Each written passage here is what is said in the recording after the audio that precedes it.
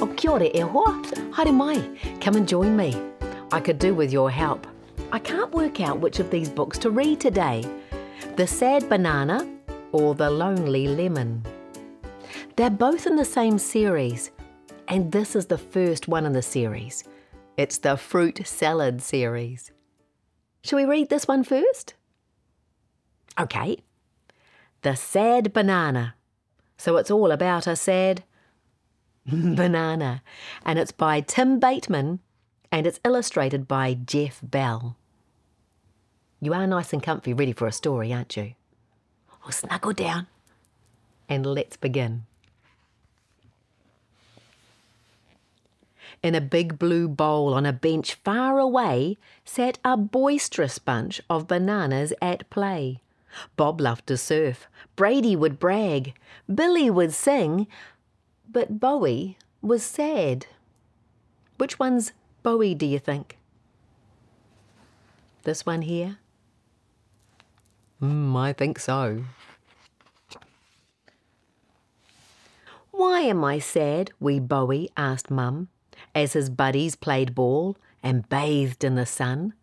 I'm the only banana in Big Yellow Town who can't turn his frown upside down. This is Bowie's mum. Have a look at the other bananas.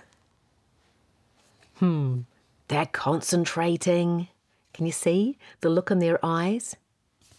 Some of them are finding things a bit difficult. Or a little bit crazy. But they all have a smile. Their bananas are smiles, not upside down frowns.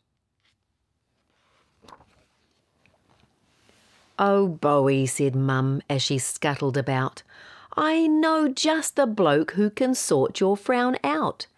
He's bananas for sure, but a smile he'll find. I tell you, this chap is one of a kind. OK, Bowie, let's go. So Bowie and Mum went to Kiwi Fruit Quay, round the laid-back lemon tree, quietly past Peaceful Peach to the blueberries' favourite swimming beach. Can you see all the blueberries swimming? Wow. Past Kiwi Fruit Quay. Not the beach, Bowie said with an almighty groan. It's sticky and hot and it's covered in stones. OK, Bowie, let's go. They continued together along Paw Paw Place to the Raspberries' annual running race. Look at them. Not the race, Bowie spoke with a heavy old sigh. There's too many people who want to say hi. OK, Bowie, let's go, said Mum.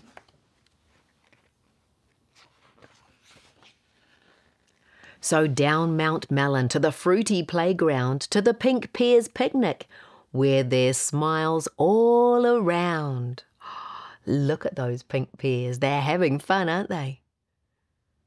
Not the playground. Bowie stomped his feet to his mum. The slide is too fast and the seesaw's no fun. Oh dear. OK, Bowie, let's go, said his mum. Over the bridge to Coconut Cove, they travelled to Cherry's sweet treasure-filled trove. Not the treasure, Bowie bellowed, clearly appalled. There's nothing to do, as no Wi-Fi's installed. OK, Bowie, let's go. Look at Mum. She's still smiling, though.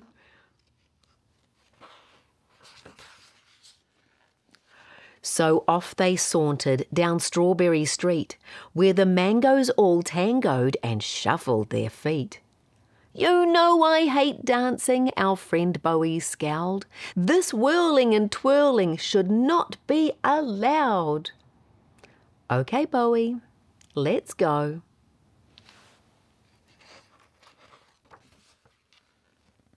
As Mum seemed to foresee, they left the marquee and returned to none other than kiwi fruit key.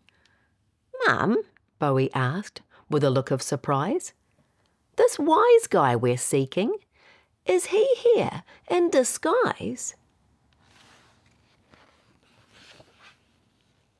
"He is, my dear Bowie. He's always been here. Come pull up a chair and it'll all become clear."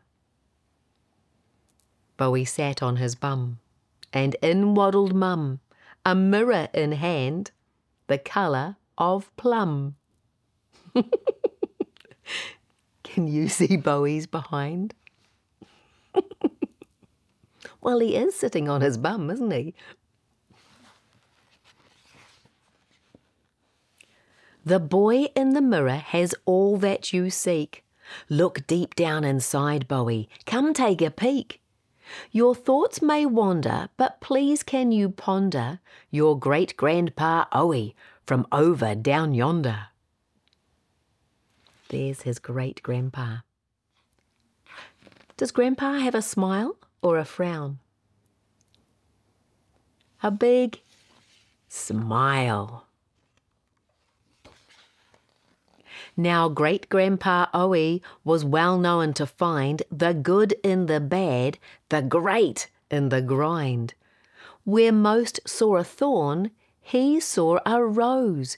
Wherever he went, it was fun that he chose. He chose to find the fun. Wow. Bowie looked in the mirror and started to see that indeed it was he who held the true key.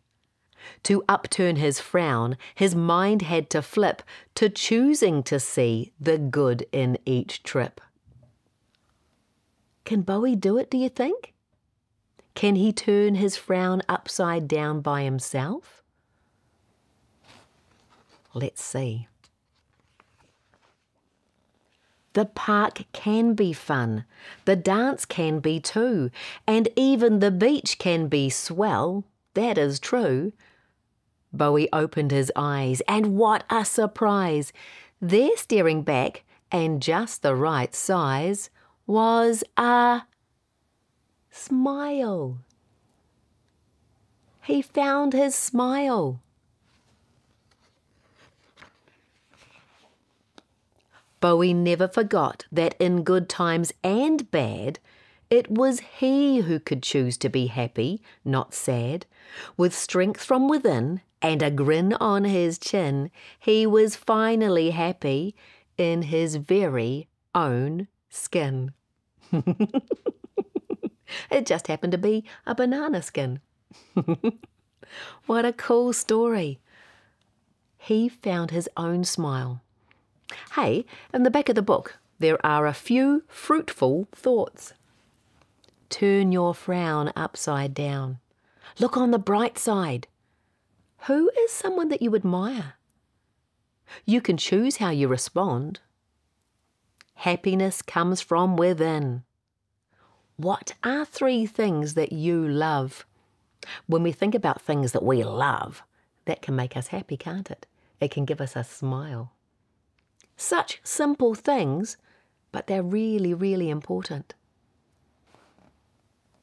And that's the end of the story. Wow! Did you know that you could turn your frown upside down? You can. You can create your own happiness. Tim Bateman works very hard in an organisation to try and ensure that everybody knows that they can turn their frown into a smile.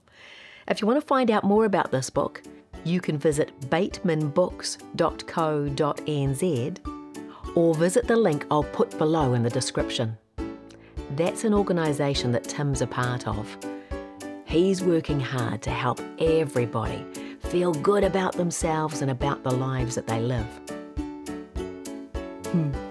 What a cool story. Hey, do you think we should try this one in a couple of weeks' time? I think so too. I'll come back again soon though. I'll find us another good story.